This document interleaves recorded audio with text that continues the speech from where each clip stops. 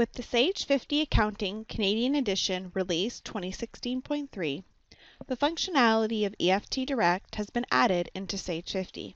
A separate download and installation of EFT Direct is no longer needed.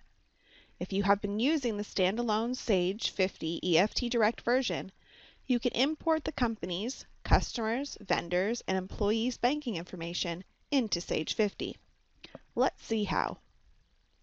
From the Sage 50 Home window, go to File, Import Export, click Import EFT Direct Information.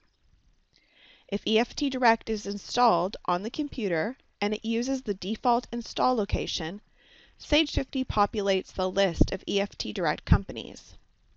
If no companies appear in the list, click Browse to locate them.